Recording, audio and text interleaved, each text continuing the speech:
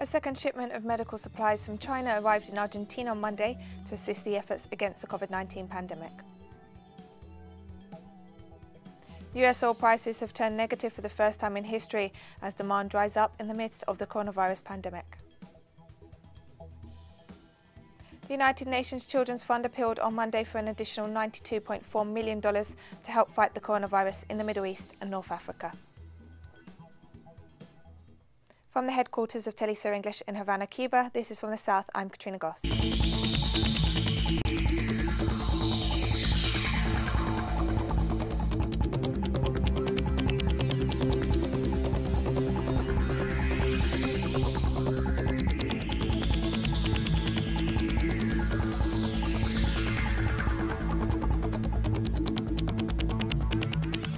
A second shipment of medical supplies from China arrived in Argentina on Monday to assist in combating the COVID-19 pandemic.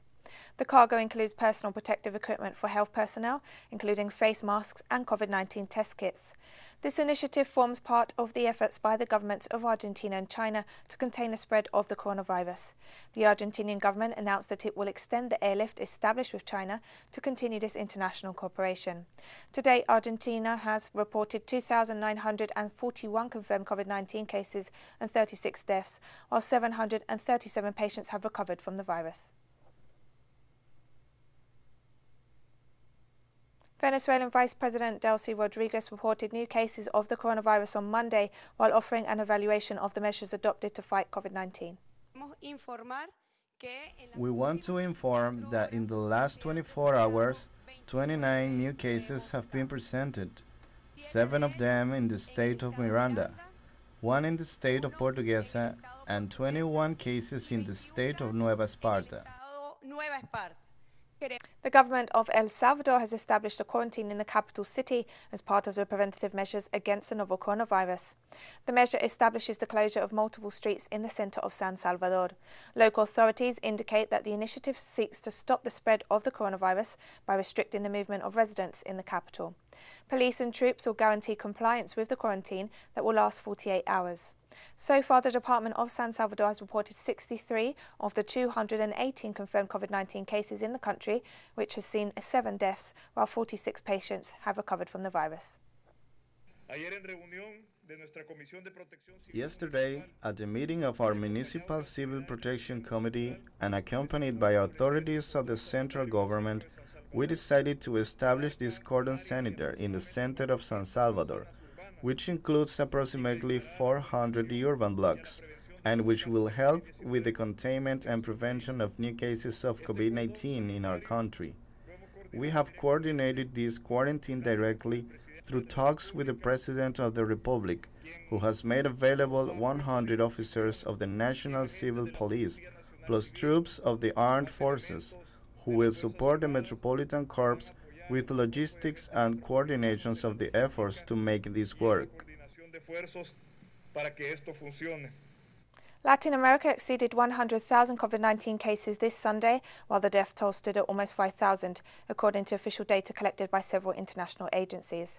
Brazil, with a population of 210 million, is the country most affected by the pandemic in the region, accounting for 39,548 cases. Peru remains in second place with more than 16,000 positive cases, while over 400 people have died. Chile ranks third in Latin America with over 10,500 confirmed cases and 139 deaths among its more than 18 million inhabitants. Meanwhile, Ecuador, one of the most affected countries in the region, with an official tally of over 9,000 cases and more than 400 deaths, has seen widespread claims of a lack of testing and reporting of the real figures. More stories coming up after this very short break, so don't go away.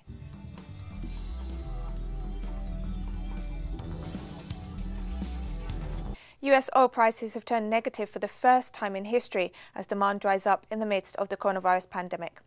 This means that oil producers are now paying buyers to take the commodity off their hands over fears that storage capacity could run out in May. The coronavirus lockdowns across the world have meant demand for oil has plummeted. As a result, oil firms have resorted to renting tankers to store the surplus supply, forcing the price of US oil into negative territory.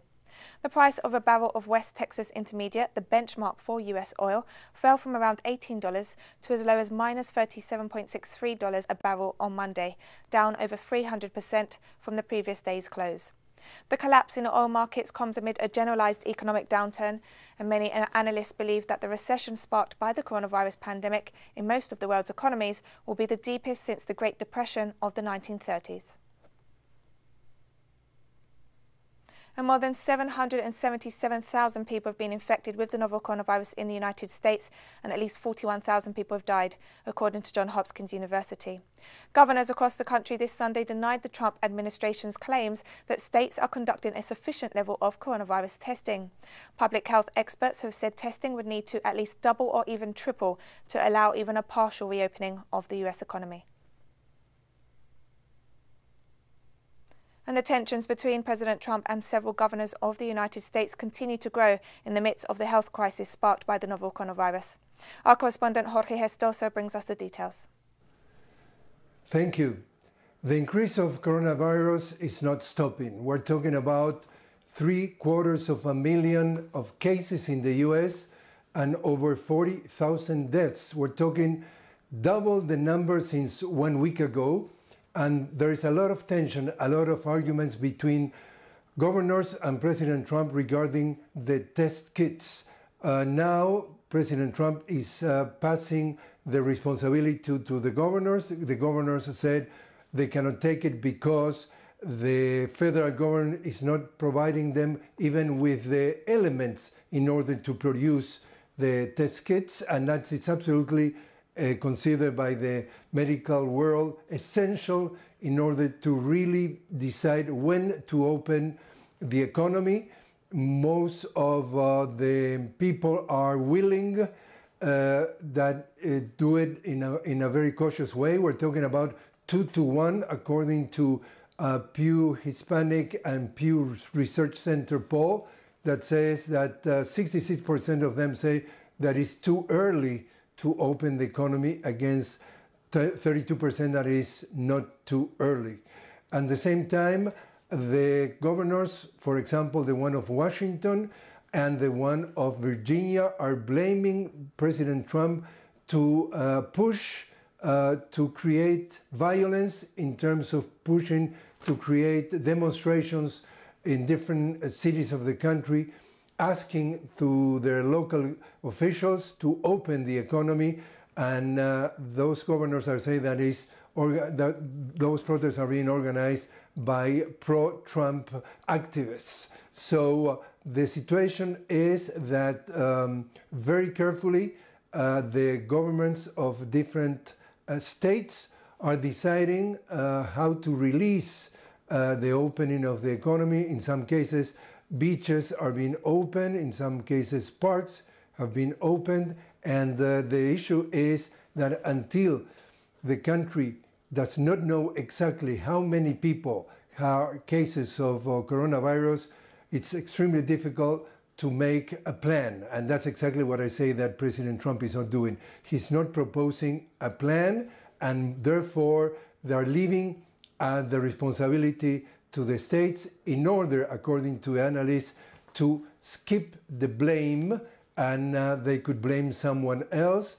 They have been blaming China, the OMS, the CDC, the Democrats, and now he's trying to pass the ball to the governors in order to say that if something is going wrong, it's going to be their responsibility, because the governors say that Donald Trump has been extremely slow in the response of this pandemic, and also very inefficient the way he did it.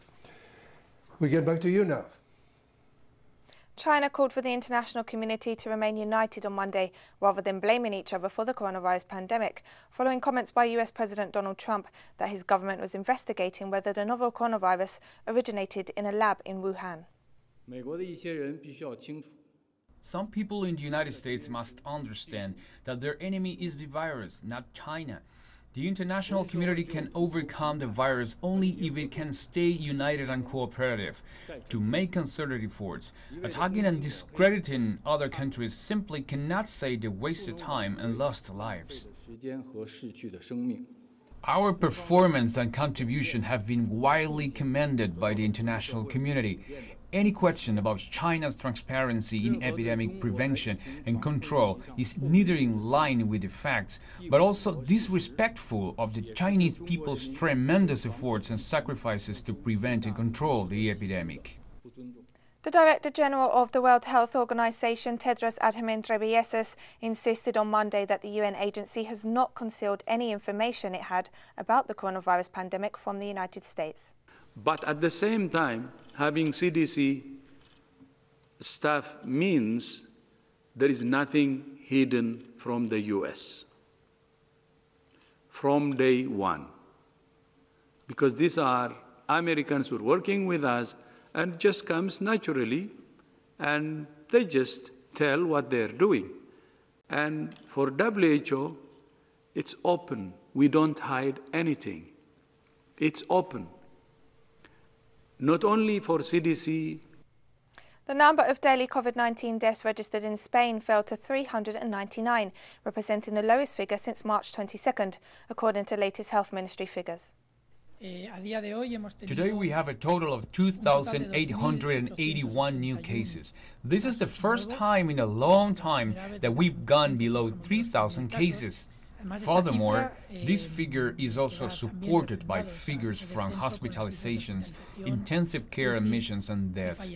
Today, for the first time, we have dropped below 400 deaths. It is true that 399 deaths is a little bit below that, but these are marks that give us hope, despite the fact that we are still talking about people who have died. They give us hope. These 399 deaths represent an increase of 2% since yesterday, which is also a continuous decrease in recent weeks. Germany began allowing small shops and businesses to reopen on Monday, although strict social distancing rules remain in place. Germany's health minister said authorities would be keeping a very close eye on any changes in the course of the coronavirus epidemic as they embark on a plan to slowly relax some lockdown restrictions across the country.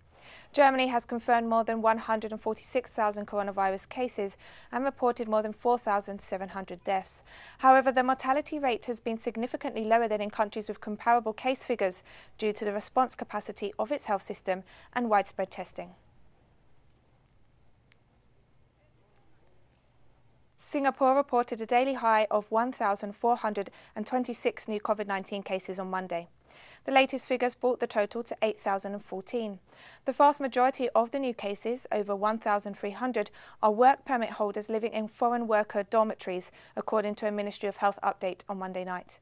Some 200,000 foreign workers, the majority from South Asia, work in Singapore.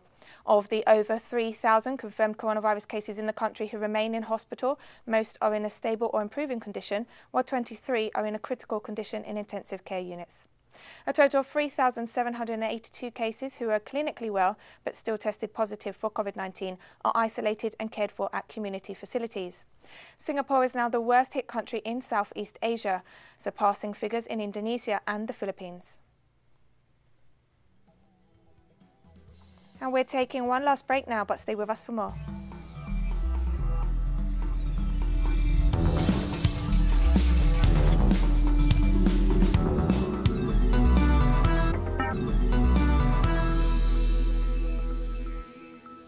Welcome back to From the South.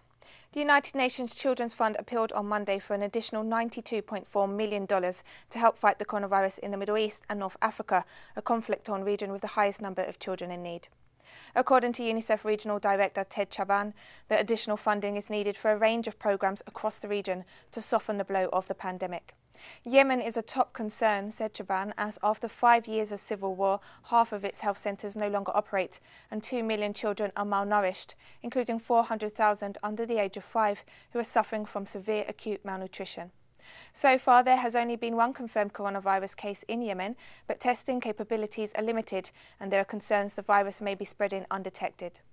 More than 218,000 cases of COVID-19 have been reported across the Middle East, including close to 8,000 deaths, the vast majority in Iran. The Middle East for UNICEF was already the place where 50% of our global humanitarian action was taking place. because of conflict, because of drought and climate change. We have 25 million children in the region in need of humanitarian assistance, so there was already a vulnerability. And now COVID-19 comes on top of that vulnerability in places like Yemen, Syria, Iraq, Sudan. The central market of Ouagadougou, capital of Burkina Faso, has reopened almost a month after its closure due to the coronavirus, to the great relief of traders.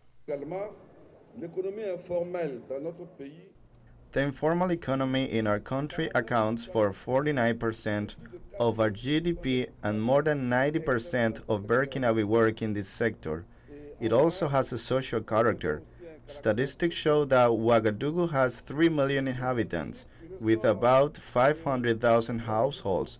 So reopening Ruduwoko is enabling these households to live with dignity without falling into precariousness and deprivation. Our behavior here is decisive. It is decisive because it allows us to learn. It allows us to gradually open up other markets. It will allow us to work towards the resumption of transport activities. It will soon allow us to work towards the resumption of activities in the streets and stations. And it will therefore allow us, if we manage to overcome the disease very quickly, to lift the other measures. The opening up of the market must not be allowed to become a black spot in this process, which has already begun. Kenya is not just facing the coronavirus pandemic and huge swarms of locusts, but has now also been hit by flash floods that have left thousands displaced across the country. At least 4 people were reported dead after heavy rains pounded parts of Kenya. Rift Valley Regional Commissioner George Natembeyan informed this Monday that 23 people were also missing after rains caused a river to burst its banks. Local volunteers and rescue workers continue to search for the dead and missing on Sunday and Monday morning, as well as lifting out livestock stuck deep in the mud. The town of Chesogon was totally submerged by the flash floods, leaving over 400 families homeless. A local boarding school in the area was among the buildings totally destroyed. Usually home to hundreds of children, the school was empty, having been closed earlier this month due to the coronavirus outbreak. 23 people cannot be traced. Those are the ones we are searching for. Their families have come forward to report that they are missing, and we have found many injured that have been taken to the hospital for treatment. At least 5 women and children died in a stampede in the town of Gamburu, Nigeria, as a crowd of displaced people rushed to receive aid. The town of Gamburu, near the border with Cameroon, is a region hit by jihadist violence. Thousands of women had gathered at a primary school for handouts of $13 and clothing supplied by Borno State Governor Babagana Umaru Sulum, leading to the stampede, which also saw many people injured and taken to local hospitals, according to Umar Kachala, who heads a local anti-jihadist militia force. Syrian President Bashar al-Assad met on Monday with Iranian Foreign Minister Mohammad Javad Zarif on a one-day visit to the war-torn country. Zarif held separate meetings with the Syrian President and Deputy Prime Minister and Foreign Minister Walid al-Muallim. He also thanked Syrian representatives for having participated in a funeral procession for Iranian General Qasem Soleimani, who was assassinated by the US in Iraq. President al-Assad expressed condolences for those who have lost their lives to the coronavirus in Iran, where the COVID-19 death toll has surpassed 5,200. Referring to the role of General Soleimani in the fight against terrorism in Syria, al-Assad thanked Iran for standing by the Syrian people. Nigerian singer-songwriter Burna Boy was one of the African artists who joined the One World Together at Home global online concert on Saturday to raise funds for the World Health Organization's Coronavirus Relief Fund. And we finish this news brief with clips of his performance. Remember that you can find these and many other stories on our website at telesurenglish.net, as well as on our social media pages Facebook, Twitter and Instagram. For Telesur English, I'm Katrina Goss. Thank you for watching and enjoy the music.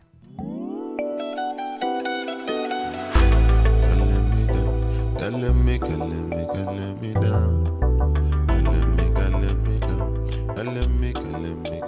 down. Down. Tell them Africa we don't tire.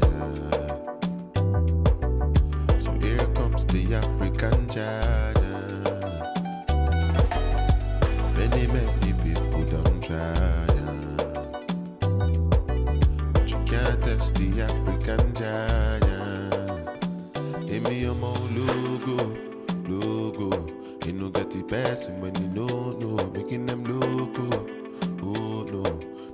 they do like Coco. Can nobody do it better than me. Can nobody do it better. Jackamanti, I know say one day you go better. Go carry Grammy, because anything way better require planning. Don't be, nothing you can do, because God they no go give you more than you can undo. That's so them mama go hala, ebele bebo. That's so them papa go hala, ebele bebo. Obodo de no go chim chim. Obodo de no go chim chim. Obodo de no go chim chim. Eleli da da da, yeah. Obodo de no go chim, Obodo de no go chim chim. Obodo de no go chim chim. Eleli da da da, yeah. Tell them Africa we don't die, yeah. So here comes the African giant. Many people don't try, yeah. But you can't test the African giant. It's been long, it's true, since I had a talk with you. So I had to take this time to be alone with you. Because all my blessings come from you. Hey, all my life I done follow you. Now I'm caught up in the money and the fame, but you still bless me anyway. May I forgive the most I praise for the air I breathe, for the rivers and trees. Hey, may I forgive the most I praise, for the air I breathe. Oh, for the rivers and trees. And that's what I sing, hallelujah.